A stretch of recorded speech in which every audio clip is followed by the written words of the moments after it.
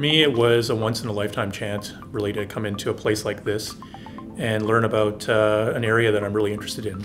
I remember watching Cloudy with a Chance of Meatballs, and I loved it, right? It was just so cartoony, it was so different, and it was so fun, right? And then when Spider-Verse came out, that was just like, you know, and I just thought it would be so cool to be able to work at this place where all these great animators worked on all these amazing movies. A lot of the movies that I'm seeing on like the posters on the walls, I didn't know they had work on, but I actually like enjoyed a lot of them, so it really surprised me and made me even more glad to be here. The opportunity to learn from the best in the industry, but also to learn on projects that I would otherwise have no access to.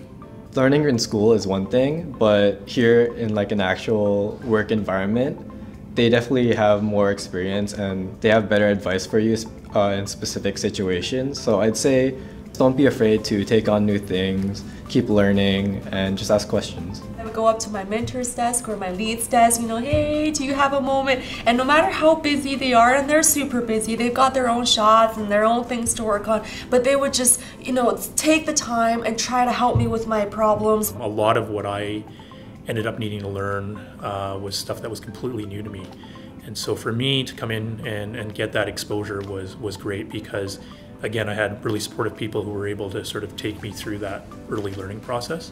Make the most of it, ask questions. So make your connections, talk with a lot of people. Like it's a great foundation for building on no matter what level you are when you come in.